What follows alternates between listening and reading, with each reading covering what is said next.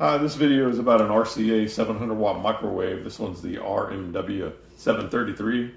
I chose the microwave mostly on its size. It was the only microwave I could find that would fit inside this cabinet here. And this is a 12 3/4 inch wide opening. And so the microwave is on a drawer slides and it comes on out all the way out where you can get to it pretty easily when you want to use it. It's pretty nice. It replaces about I think it was a 15 or 1600 watt GE, and it does about the same. I couldn't tell you any difference. I mean, to me it works the same, only it's a little smaller in size. But it's got a rotating table here. Our other microwave didn't have that, and this kind of helps it cook more evenly, I think. You can probably see in the back there's a heavy-duty coiled power cord there. That's a 12-gauge retractable power cable I got from McMaster-Carr.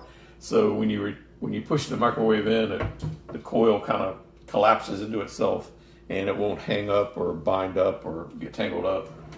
And the microwave is actually just sitting on here. There's some holes drilled in a little plywood plate here, and the holes are lined up with the feet of the microwave, so it just kind of drops down in there and sits. And it's pretty stable. It won't go anywhere unless you lift it straight up, and then it comes right out and it just unplugs. And happy with the microwave, except it does everything we'd like it to do, but it does one thing we don't really like it to do, and that's it trips a 15 amp breaker randomly every now and then. And trying to figure out what it is about that. The breaker is new, and so is the microwave, and so I'm trying to figure out, is the breaker super sensitive, or is the microwave pulling more current than it should?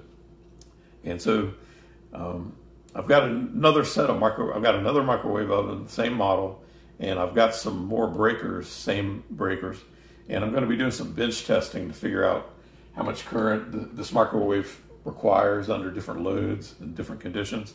And I'm also going to be providing it power through the 15 amp breakers. So I want to figure out what requires, what makes that breaker trip. So I've got a few breakers to test, plus the one that's actually installed in the distribution panel right now. I'm going to do it on a bench outside, and I'm going to be providing it power from a 100 amp circuit. So the first thing that's going to trip is going to be the 15 amp breaker that I'm testing. And so I'll keep you posted on as to what I find out. Hopefully it's just the breaker.